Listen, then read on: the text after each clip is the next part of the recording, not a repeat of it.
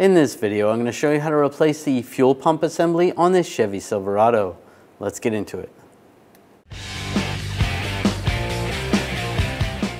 We need to release the pressure in the fuel rail. Over on the passenger side, we're going to take this cap off. Just use a rag, just put it over. You just want to push in on the pin on the little Schrader valve there. I'm just going to use a straight blade screwdriver. Just go in the middle there. Make sure you wear safety glasses. You're going to get a little bit of fuel come out. Not much. Just release the pressure. That's good. Now we can put that cap back on.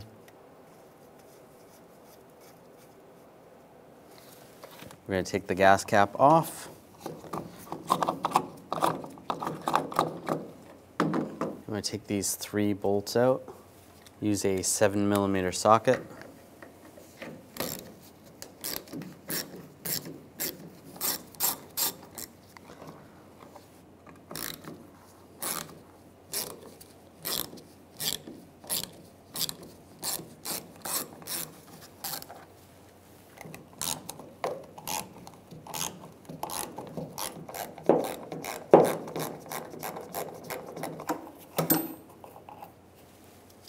That out. You can push the top of the filler neck down. Using a 10mm socket, you can take this bolt out for the ground.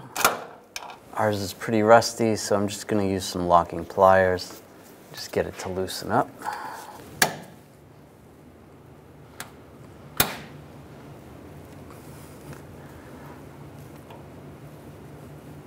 All right, we got it loosened up.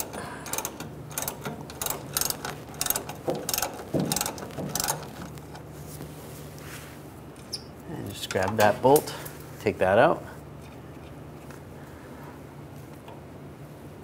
Just gonna support the tank. All right, get that lined up. That's good, it's supporting now. Using a 15mm socket. You want to loosen up the bolts. You want to do this by hand. You don't want to use an impact. Otherwise, you might break the nut on top. Let's keep that spinning.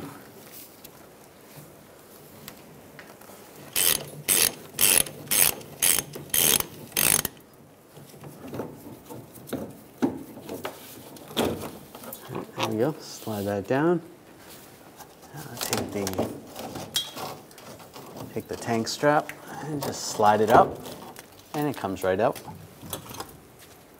I'll take this strap off the same way. 15mm socket.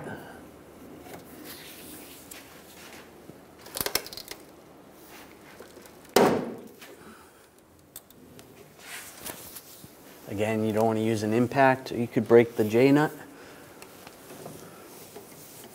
There we go.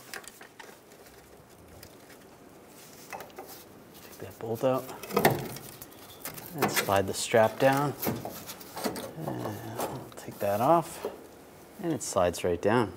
I'm going to slowly lower the tank a little bit.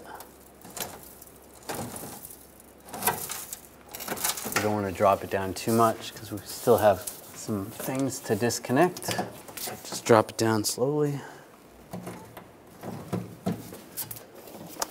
We're going to disconnect these 2 lines.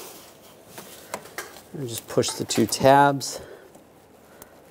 Make sure you have a drain bucket underneath, so you might lose some fuel. And just grab the hose and slide it off. A little bit of fuel.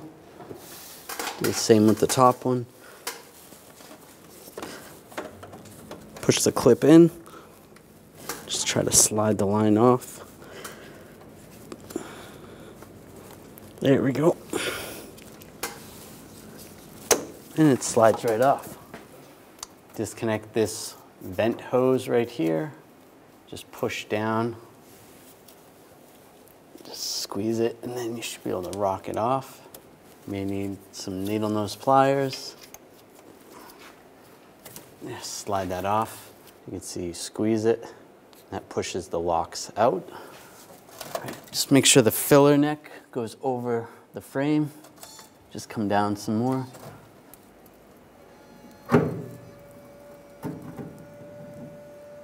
Now I'll disconnect the connector right here. Push this lock back, and then you can push down on the tab.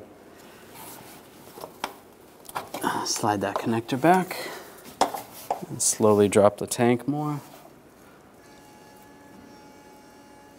On the filler neck, there is a vent hose. If you want to disconnect that, just leave that to the side.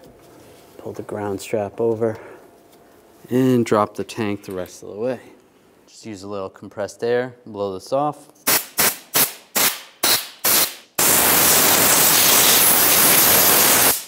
That's good. Take the float, and we want to attach that to the level sensor. Just gonna push that in, and just carefully lock this down. If you need to, you can use some needle nose pliers. Just be careful not to break it, but it goes in pretty easily. Disconnect the connectors, just push down on these tabs, slide that off. Do the same on this one, and just squeeze it. It slides off. And we'll take these off right here. Kind of flip it around, that slides off. That's gonna go in the line, just like that. And same with this one. So you just fold it,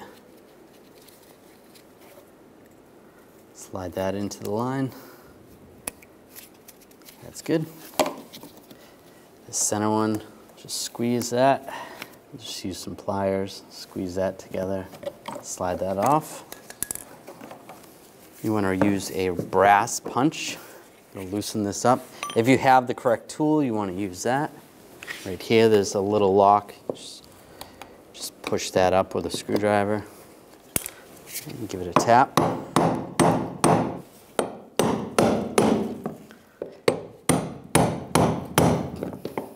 Just get under here with a pry bar and just pry it up.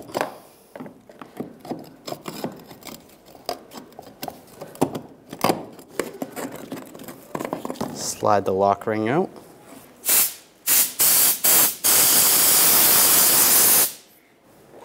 Just grab the pump, slide it out.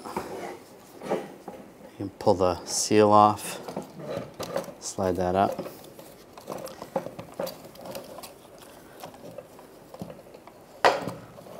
The level sensor, you might have to move the level sensor up a little bit. Just let some of that gas drain out.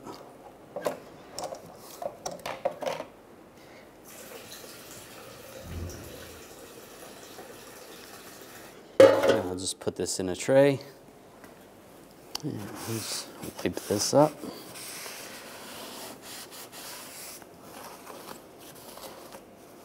Take the new seal, slide that in place. Take the seal, we're going to go over the pump.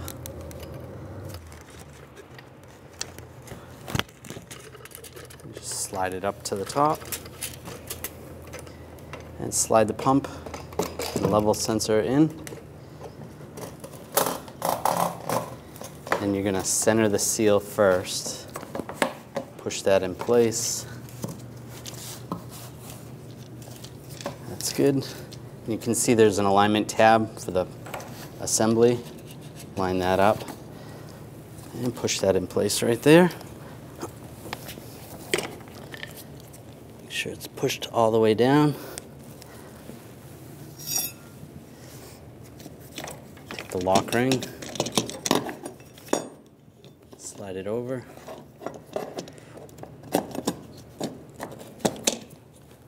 push it down. Then again, if you have the tool, tighten it up. If not, just using a brass punch, just tap it in place.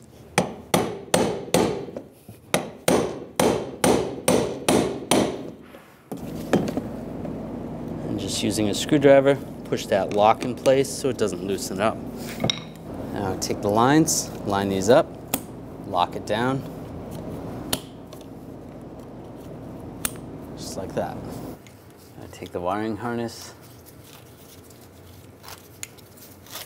and just pull back on the insulation.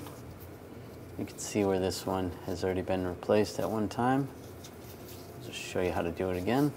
It's a good idea to stagger the wire connectors as well, so you can do that. This thicker wire is on the end, so we'll cut that one right there. It's also a good idea to do one at a time. Line that up. I'll just cut that right there. Strip the wire with some wire strippers. Twist this. Strip that wire as well.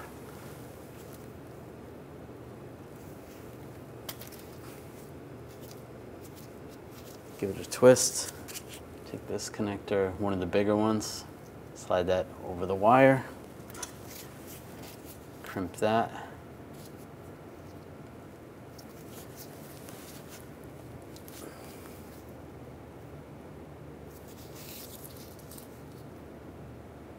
Line that up. And crimp that. Purple wire. It's the next one in the connector. Sometimes the connector colors may not be the same, so just match up. Make sure the second wire is purple. And it is. Cut those two right there. Take the insulation off. Right there. Give it a twist. Give this one a twist. This is going to be the smaller connector. The wire's not as thick.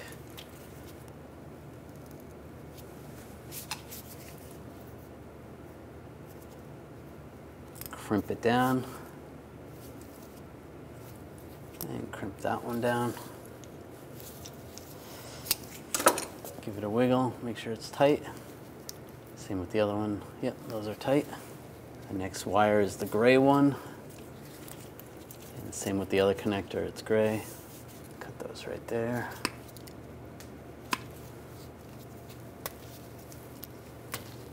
This gray wire is thicker, so we'll use the bigger connector. Crimp it down. Slide it in and crimp it down. That's tight.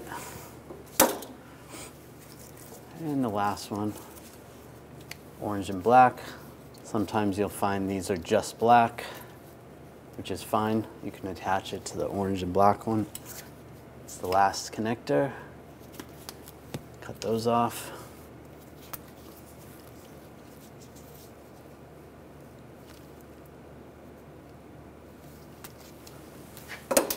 Smaller connector.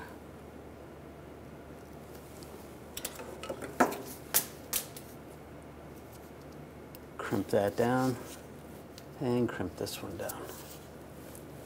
Give it a wiggle. Yep, those are all good. I'm going to use a heat gun and heat shrink the connectors.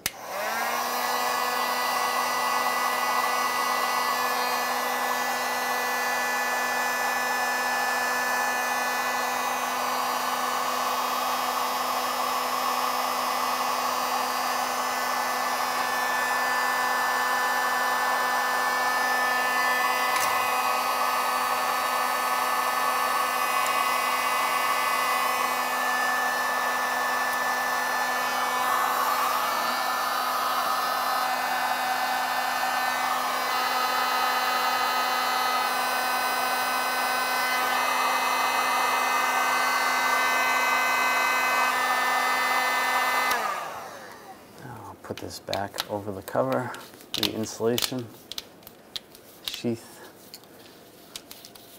slide it in place. And when you're doing this, you want to make sure the gas tank's not right under you. You obviously don't want a heat gun or even an open flame underneath. So make sure it's far away. That's good right there. Are you good to put the tank back up? Now attach these to the hoses, just push those in. Same with this one. Push it in, lock it down. We'll go up with the fuel tank. Just make sure you grab the filler neck. Have that go up first. Once you're ready, once it's high enough, you want to connect the connector to the fuel pump. Line that up, lock that down, push down on the lock.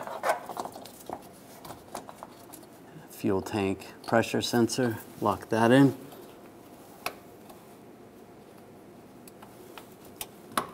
Lock that in, that's good.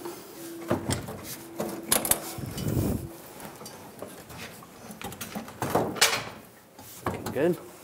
And connect the lines, the fuel lines, before you push the tank all the way up. Makes it a little easier. All right, those are locked in now. I'm just gonna try to pull that apart. Yeah, those are locked in. All right, now you can raise the tank even more. Connect this connector. That hose right there, and attach this hose. Lock that back down, and slide that in place. That's good. For the bolts, I'm just gonna use a light coat of anti-seize, just because we're in a rusty area. That's good. Slide that into the frame.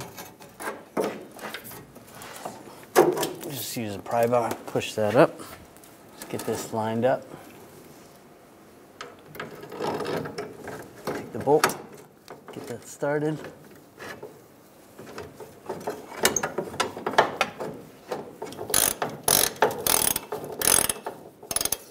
And same for the back strap.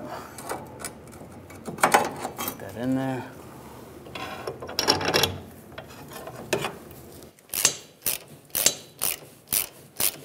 Get it started. And snug it down.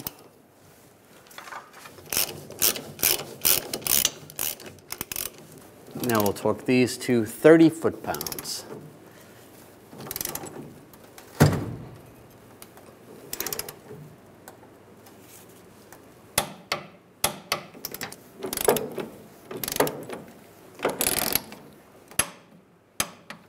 That's good. Take the ground strap and a bolt, go around the other ground, get that started. And we'll tighten that down. There you go, that's good. Now you can lower the support. And line this up, put the bolts in, get those started.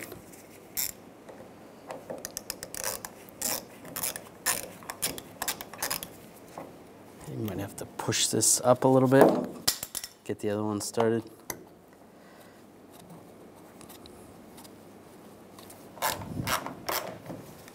And the top one.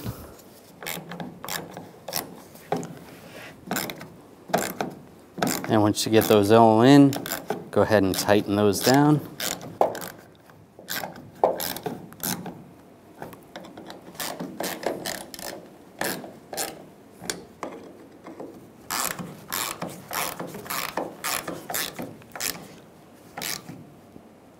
Snug that down, then take the gas cap, line that up, snug it down. When only the best will do, demand TRQ. The only company that lets you view before you do. TRQ is committed to offering the highest quality aftermarket auto parts that are engineered for peace of mind. Thanks for using and viewing with TRQ.